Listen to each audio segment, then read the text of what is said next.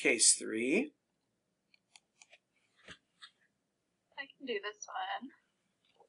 So we're looking at 2 shaves, I think, unless they're just shallow punches here. I think shallow punches probably, but it's hard to tell sometimes. You're right. Yeah. From further out, I feel like the dermis is like a little bit busy, kind of approaching the epidermis, but not seeing a ton. I think that's mostly here just like solar elastosis that's kind of dark on this stain. You got a lot of sun damage there. Yeah. Okay. And then as we're coming in, there's kind of this like unnatural color to a lot of like the vessels and glands where it looks like dark almost like on the rim. And then yeah, when we're zooming in, you can kind of see these small like black granules. Gosh.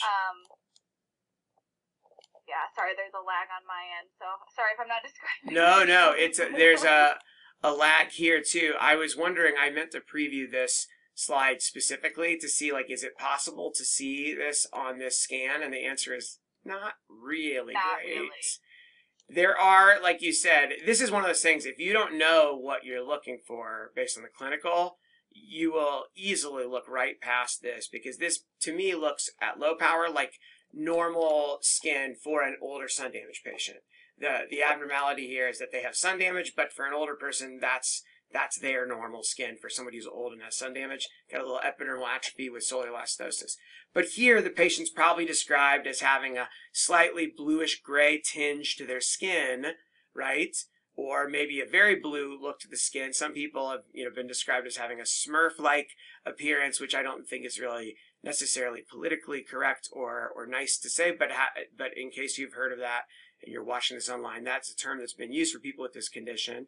And when you look closer, you will find little black or darkly colored granules, usually rimming around the outside of the eccrine coil. So I'll try to find a good picture of this and insert here in the video later for the people who are online so you can see this properly. Maybe I can pull this slide from the set. That's with those little tiny specks here and dots around the outside, and those are metal deposits. They are silver deposits.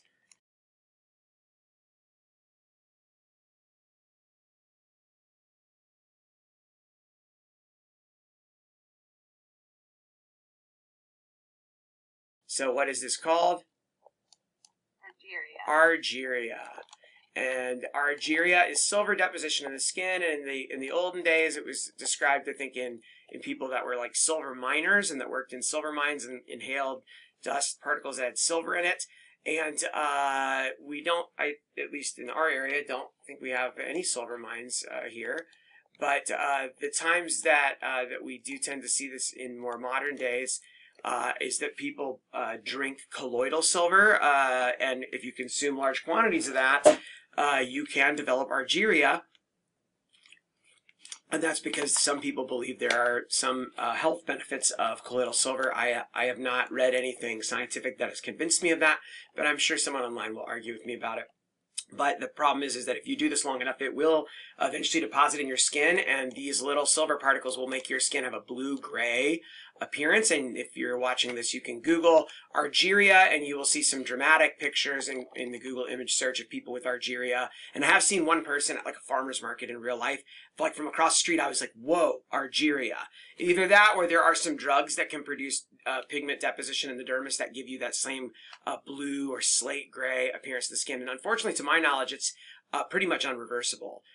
There may be some sort of treatments that are out there to try to diminish it, but once these metal deposits are there, they're not going away, basically. So if you are someone who consumes large quantities of colloidal silver, you may want to, at least do some research on that and keep in mind that Argyria is a side effect you may not desire. So yes, the little deposits are there. And in general, metal particles in the skin will look like little black dots. They're because the light doesn't pass through them, so they look very, very dark. Or I think on this scan they're kind of looking almost brown color, but they're kind of a brownish to black, slightly refractile sometimes. Deposits. Gold can have a similar appearance. I don't think I've ever seen a case of gold deposition, but in the 70s or the 80s, people took gold-based drugs for like rheumatoid arthritis. took gold for a while. I remember that as a kid thinking that was kind of wild. Before the age of biologics, there were some drugs like that. I'm not sure if gold drugs are still used at all anymore, but it's something that can give you a similar appearance to Argyria. So that's Argyria silver deposition. Very rare to encounter in my practice, at least.